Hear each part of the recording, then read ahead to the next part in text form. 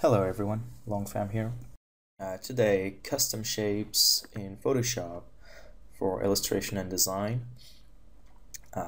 It's something I came across around 4 years ago from Sparth.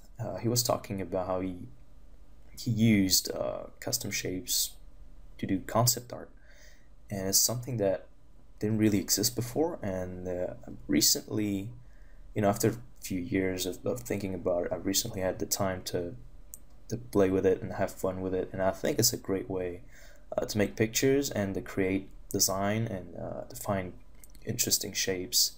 So let me show you. Okay, so that's the original post from Sparth on ca.org.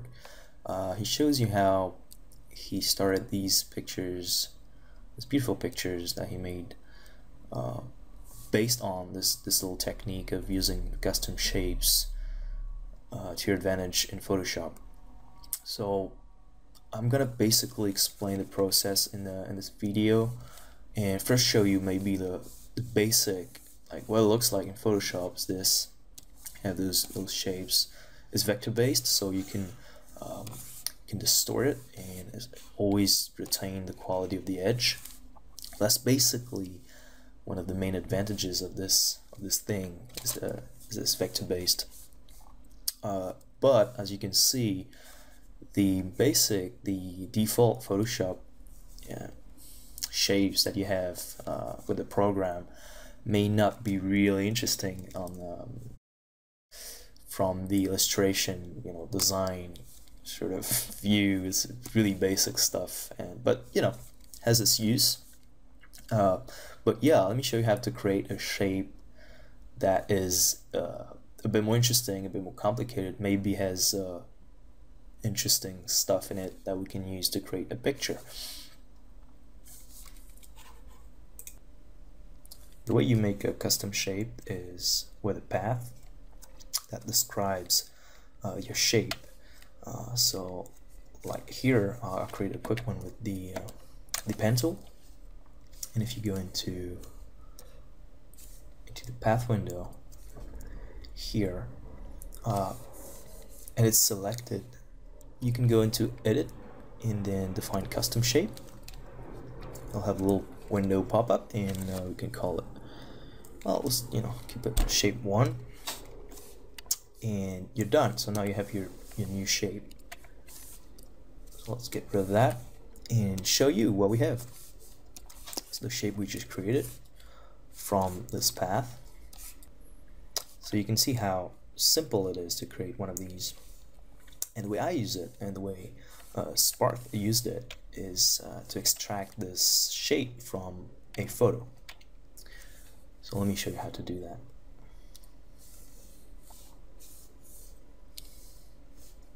A few examples of what I did with this little technique, with this tool,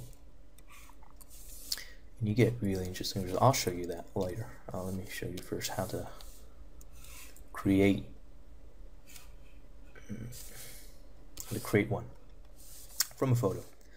So you're after a path, like we just said, and you can create a path from a selection, normal selection, pixel selection like this one.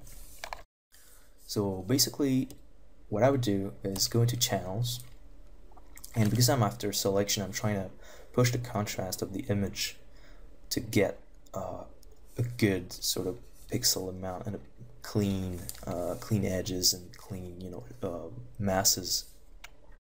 So let's see if I can find a good one here. Basically I'm looking for the contrast. Let's say the blue channel works. It doesn't matter that much, but okay. You are after a selection, so what you're gonna try to do is push the contrast of the image towards basically keeping only 2 values in the image by using the levels adjustment. If you push this little slide here, it's gonna clip the white, and this one's going to clip the blacks, or darks. And let's see, so I can choose basically the look of my final shape, and this may be interesting, may not be, let's see. Okay, so now if I do select color range and I select one of these two areas of white or black, I can have a selection. So you can see here in white is the selection, and that would be the base for our new custom shape that we're creating. You can select the white areas, and here you can see also different, basically the negative space of this previous shape. I don't think it's very interesting, so let's do it with another one. Do it again so you understand the process a little bit better. Again, I'm looking for a clean selection, so I'm trying to in advance maybe think of what areas, what shapes of shadow and light could I use as an interesting custom shape. So if, let's say for example, I wanted this sort of cockpit from this mechanical vehicle here, I could select the blue channel because it has a nice contrast, and I could easily select these white parts here. If I want this one in the foreground, maybe more interesting to take this, use the red channel for that, but you have to experiment with it and see what works for you on the per image basically. I'm clipping all these values from black to gray here in the middle. I'm clipping all these values to black, and it allows me to get an easy way to get an easy selection after that. So if I do this and then select the range of white, basically, I can push a little bit. Here I have a selection, and let's say, I'm pretty happy with this selection. I will clean it up a little bit with the lasso tool and intersect the second selection I'm doing right now with the first one. So I'll get only this area selected in white. Now that I have a selection, we need a path, remember? So I'll go into path and click this little button. Am I gonna have it pop up? It should say create a path from a selection. That's what I'm gonna do. And now I have a path based on a vector path based on the pixel selection that I had from the color range selection. And here we go. We can edit, define custom shape. Done. So let's try it out now. Let's see if it works like we want it.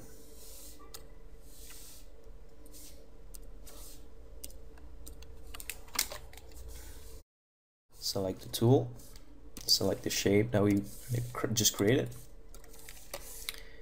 and then if you click and drag, you can then place the shape. There's different modes that you can use with this tool. The default one I think is shape, and this one is pretty annoying to me because every time you put down a shape like this, it will create a shape layer, and I don't know about you guys, but I really don't know how it works, and it has no it's not useful to me to have that at all. So what I would do, see, like you can create a shape layer, you can create a path layer, so it will create another path in here, but that's not really useful to create pictures. So I usually use the pixel mode. The pixel mode means that if you create a new layer, you'll just drop down pixels on this layer, and it will be like if you were brushing, for example, or painting or drawing. So yeah, that's how you do it. Okay, how do you use this thing? I'll show you a few ways that I use it personally. I'm sure there's a lot of ways that you can use this thing, and I think personally it's a lot of fun. So that's why I really had to make this little video. So here, here's a picture I made quite some time ago now. It's like the first way I found direct use of the shape, basically create an interesting silhouette with it, with a few different shapes that I combine, and I basically create the silhouette of the sort of, you know, that's a spaceship or overcraft, aircraft, something, boat, I don't even know. This sort of futuristic object, and it's based on the shapes I used for this as mostly industrial machines, vehicles, stuff like that, to get that sort of, you know, industrial look that I really enjoy. But you can use it with anything. You can use it with nature, you know, organic shapes like, you know, I don't know, trees and mountains and basically anything that you can extract from a photo. Nature, trees, rocks, whatever, sky, you know, cloud shapes and textures and you name it. I mean, anything that comes out of a photo you can use, or any kind of selection you do on your own. You could paint something and then select it, make a path out of it, make a shape, reuse it, you know, make a piece of design, maybe for architecture. I've seen a lot of people do that. But yeah, well, that's an example. It's pretty simple, just a quick sketch, and I mean, seriously, it's really quick to make these. I make one pass, black sort of silhouette outline of this object, and then I go in with a clipping mask, a clipping path on top of this silhouette, and I use the white, I use a white color, and, you know, do a second pass basically over this, and you can get really interesting stuff out of that. That's one. Here's another one, same thing. It's direct use of the shape. I just put it down and then you know, select the layer, I mean, lock the transparency of the layer and go over it on a second pass with a lighter value, for example. And then something I really enjoy doing these days is generating compositions out of an abstract mess of shapes. And so let me show you. I recorded a quick video earlier doing this exact thing, and it's something I posted an article on my website last month, where I explained the process basically, but let me show you. Has a lot of value, I think. It's something I heard some time ago. I don't know who was the guy that talked about it, but then I heard it again on Scott Robertson's channel, and I'll put the link again to his channel so you can check his actual explanation for that. And the basic idea is abstraction. You create a lot of abstract details on a plate, on a picture, and then you go in and try to find interesting compositions inside of that. And let me show you. It's been done using custom brushes first, and you know, I was in this custom shape thing. I was kind of obsessing about it, and I remember this technique, and I thought, you know, I could use it with the shapes because you get so much detail out of it, and it's so clean. So just let's see what it does. And what I do is I use 3 values. Simple, I try to keep it very simple. 3 values: light, middle, dark. I add a little bit of color here, just for the video to be a little bit more interesting. But yeah, what I do is I create a big plate. It's 5K pixels right now, and I create a big plate with it, and I put down the shades randomly, kind of randomly, using those 3 values. Now the middle value, dark value, and a lighter value, and it will serve in the picture as a foreground, middle ground, and background, and you know, that's usually the way you create an environment, and you create a sense of scale and depth using, you know, a sort of you differentiate the values like that, and the planes in the picture like that using value. So yeah, so that's what I'm doing here. Basically, I'm not really concerned about the look of it. I'm just creating something really abstract, and later I'm gonna go in and do a little crop. You'll see it happen in a few seconds.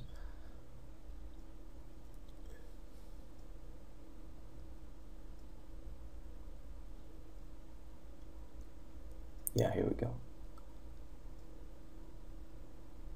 Okay, with a mask, I create a little, you know, a little area inside of this big mess, and then I zoom in and try to find stuff in it. Try to, you know, like when you look at clouds and you find like faces or, you know, objects in there. It works the same way. Your brain is so tuned in, your brain is so used to seeing patterns that it works really well. And here I found, you know, something that I thought was interesting, so I'll just copy it, paste it on a new document, and then I go around the picture. Just go around the picture trying to find something interesting. And because I use mostly you know, those sort of technical, industrial, mechanical shapes, it's gonna be mostly it's gonna look industrial, it's gonna look man-made, and that's what I'm looking for right now. But you can use it in a different way. Again, this is my way of doing it. There's no real way of doing it. I think it's just create an abstraction and then try to find something in it that's interesting to you. So here again, I think most of these are gonna look like cityscapes, you know, futuristic sci-fi cityscapes with buildings and huge, you know, structures hanging out, and, you know, stuff like that, hanging structures, things like that. And I'm using a pretty big crop right now. I don't think it's working too well, because there's so much stuff. It's a bit messy. But later I'll crop in a little bit more and tighten up the crop, and zoom in a little bit, and you'll see I'll be able to find a lot of interesting things in there, to me. And I'm sure you can see stuff already. You know, this little window sort of looking out into that's what I see. You know, it's a huge city. It's a huge sort of, you know, awesome futuristic whatever with flying spaceships and shit. So here you go. Yeah, I tightened the crop a little bit. Allows me to go in a little bit more and see more stuff. I think there's basically, it's just that the result's going to be simpler, and I think she can get a simple, really simple statement in there will work out.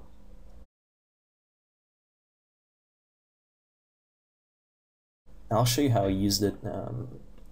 I think to good effect. I think earlier, and a few pieces of mine, a few personal stuff that I did. So see, like, it's really abstract. I'm sure you see stuff in it, and it doesn't look like that in my mind or in your mind. I'm sure it's completely different, but I can see stuff in there, and I think that's the beauty of this kind of approach, going into the chaos and trying to find order in there. And it's very easy, and you'll notice your brain will see stuff, and it's just amazing.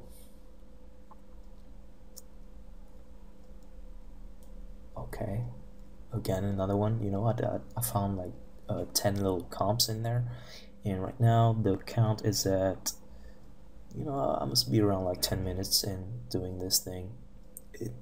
Yeah, it's the video is sped up 50%, so it's at 150% speed. It's not really a lot faster than normal, but just to make it a little bit less boring. Yeah, but you can see it's super fast. You get a lot of information in there, and that's you know, in a world where everything needs to be fast, I think it's a great way of doing things, and a great way of playing. And I just find it really relaxing to do that, because you just let your brain wander in there in the abstract, and find interesting things. I see there's a spaceship there. I can see it. I don't know if you can, but I see it. And this is strange. See, like all these interlocking shapes in there. I don't know. I'll keep playing with this technique a lot. It's pretty new to me. I've been playing with it for around, I would say, a month or two. And seriously, you know, I can't stop doing it. And look at that. You take half an hour a day. If you have a good sort of library of shapes, and like I showed you, it's really easy to make those yourself. You take your picture and you just, you know, create one after the other, and then you combine them together, and by separating the values like that, you can get a lot of variety and a lot of information in there. And right now, yeah, I went around the whole canvas, and I wanted to do more, so I just rotated the picture 90 degrees, and now it's sort of, you know, it was horizontal, it's now vertical, and then you can go in again and find more stuff. Sometimes what I do is I duplicate the layer like I did, but I use a sort of blending layer. I use the blending modes of the layer, and maybe, you know, put it on overlay, or darken, or lighten, or soft light, or something like that, and it will add more info in the picture, and you'll see more stuff. So yeah, I think it's a nice, interesting and fun way of doing things. Still going around, you know, just going around, like looking through this little window into a huge, that's how I see it, so it's a huge city. And I think I'm repeating myself a lot.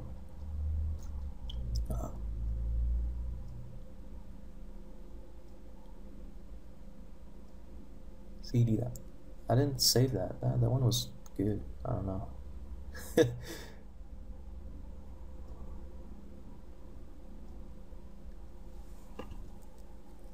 And the cool thing is, because it's hard to draw, it's hard to always come up with different, or something new, something original, especially in composition. You know, you can follow the rules, and, you know, make a picture look attractive and all that. But sometimes, you know, after a while, it's hard to find new ways of, you know, using the space of the canvas. And I think it's also a good way, using that kind of approach, you find something different. You will stumble upon something that looks cool, and yeah, you will find something that looks good to your eye, and that's going to be completely different than what you do usually. So yeah, I think I'm almost done. I don't know how many I found in there. Let's see. Yeah, 23, 24 maybe. Little interesting small pictures in there, sort of sketches that I could take and then refine.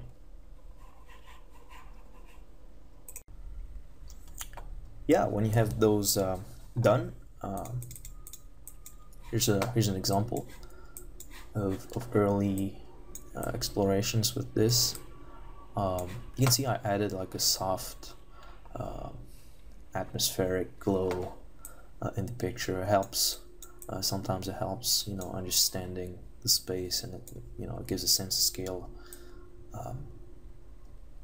So yeah, you know, this is again, like, all that must have been half an hour exploration maybe, and is very messy, but I really think there's a lot of interesting things here that I could take and confidently, you know, push to another level and take to finish. So here's a few examples of sketches that I did with this. This one, for example, came out of, let me zoom in, came out of this one. You'll see it's really messy abstract thing. It doesn't really make sense, but you can apply design sense to that and, you know, create a space out of that.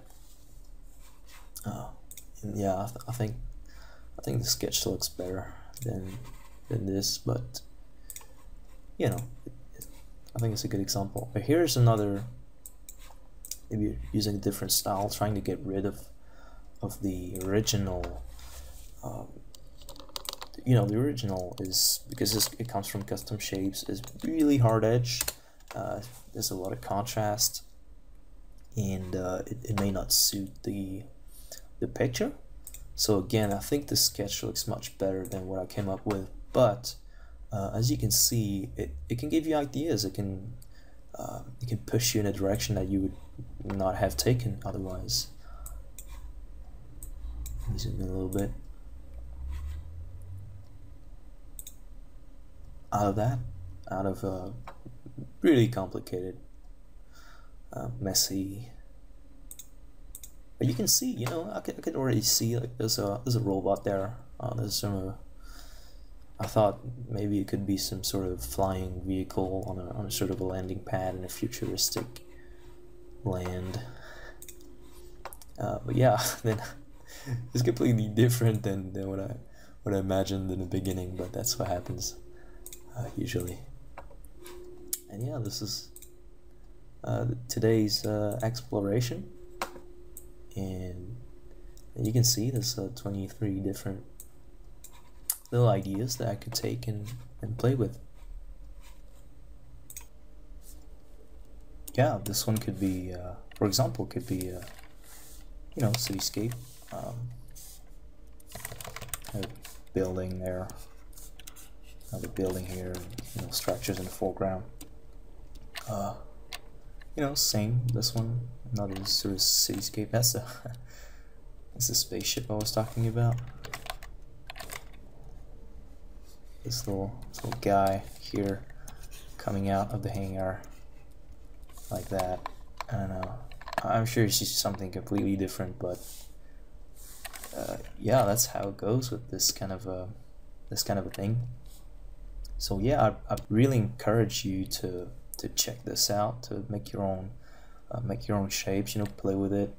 Take some photos outside, or use some of your library photos that you already have, and extract things out of that and make some pictures. So everyone, thanks for watching. You can find me at my website, longfam.net, and I'll see you later.